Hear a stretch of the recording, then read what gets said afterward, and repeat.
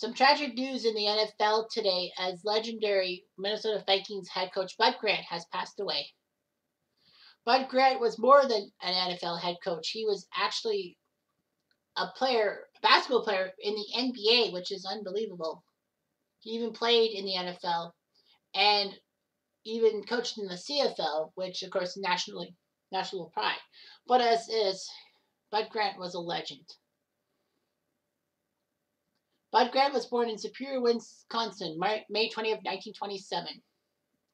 He actually was diagnosed with polio to strengthen his weakened leg muscles, and it worked. He had baseball, basketball, and football to his things. He did his job playing organized sports. He was a high school star and then went to the U.S. Navy during World War II. He was assigned to the Great Lakes Naval Training Station in Illinois and played football under Paul Brown, the legendary Browns head coach.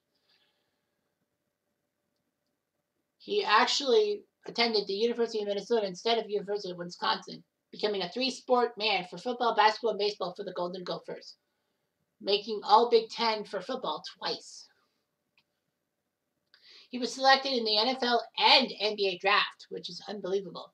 He was picked 14th overall by in the 1950 draft by the Eagles, and in the fourth round of the NBA draft, 47th overall by the Minneapolis Lakers, the legendary team. He actually did play for the Lakers in both the 1950 and 1951 NBA seasons. He continued his basketball career with the Lakers because they were local, and he was offered a raise to stay the course and all that. He was part of the 1950 NBA championship team. So he has an NBA ring. He was actually made the oldest living NBA champion at the time of his death, surpassing Arnie Ferrin. So after 2 years in the NBA, he decided to leave the NBA for the NFL and agreed to play with the Eagles during the 51 season.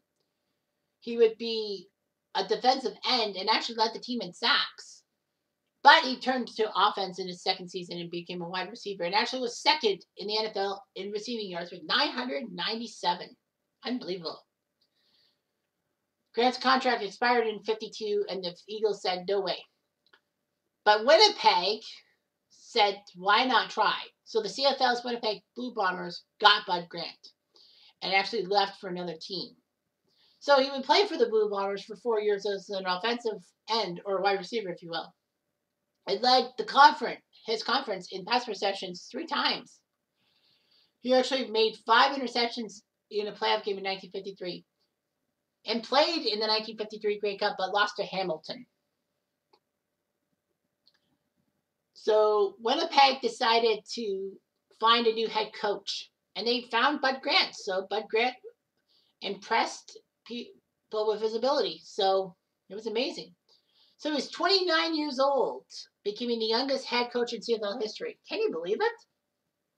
So anyway, Bud Grant would lead Winnipeg from 1957 to 1966, winning 4 Grey Cups or CFL or Canadian championships in 58, 59, 61, and 62. So 4 out of 5 years. Amazing. He had 105 wins as a Blue Bombers head coach. I believe that's still the record, is it not? I think it is. But anyway, he was named CFL Coach of the Year in 1965. And Minnesota needed a new head coach for the NFL team. Bud Grant was contacted multiple times, but he refused. But thankfully, the Vikings did lure Bud Grant away from the CFL towards Minnesota. The original Minnesota head coach was Norm Van Brocklin, but now Minnesota had a good coach, Bud Grant. He was known for instilling discipline and having a lack of emotion during the games. He figured football was all about controlled emotion, and the teams would not follow the coach's lead if they were to panic or lose his place during the course of the game. He forced the Vikings to stand at attention in a straight line during the entire national anthem and had national anthem practice. Fantastic. He wanted everyone to practice outdoors to get used to the cold weathers of Minnesota and did not allow heaters on the sidelines.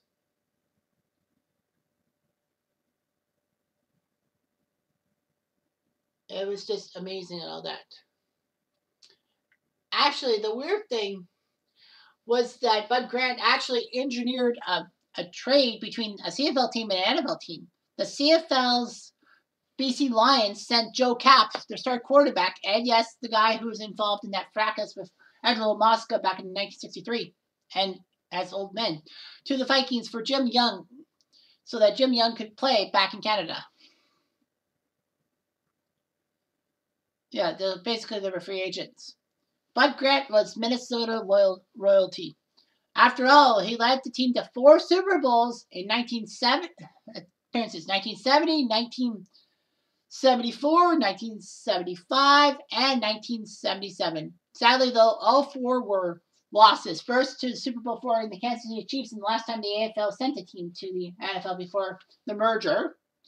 1974, the Dolphins with their running attack ruined them. 75, they just ran into the steel curtain of Pittsburgh. And 77 is when old man Willie Brown, and John Madden led the Raiders to the Super Bowl. So 4 different opponents in the Super Bowl.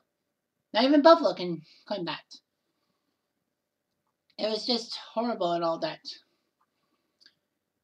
Minnesota had used some good judgment.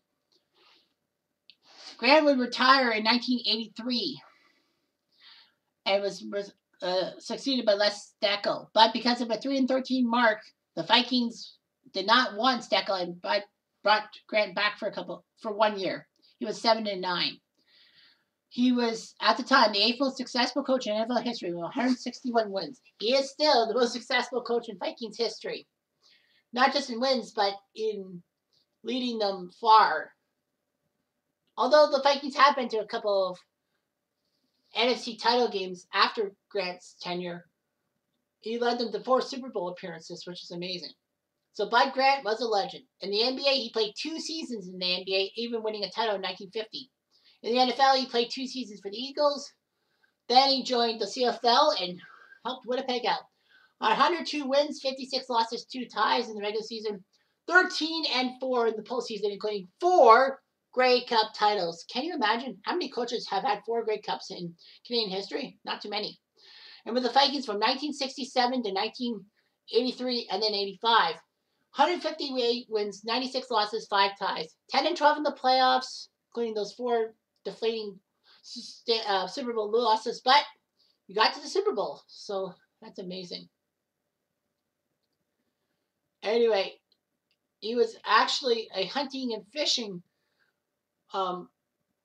man.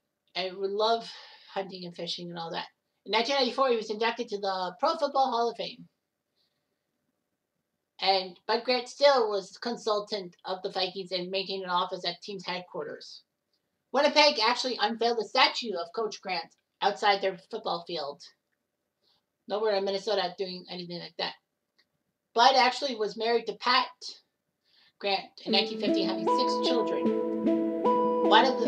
Bruce passed away in 2018, so it was kind of weird and all that.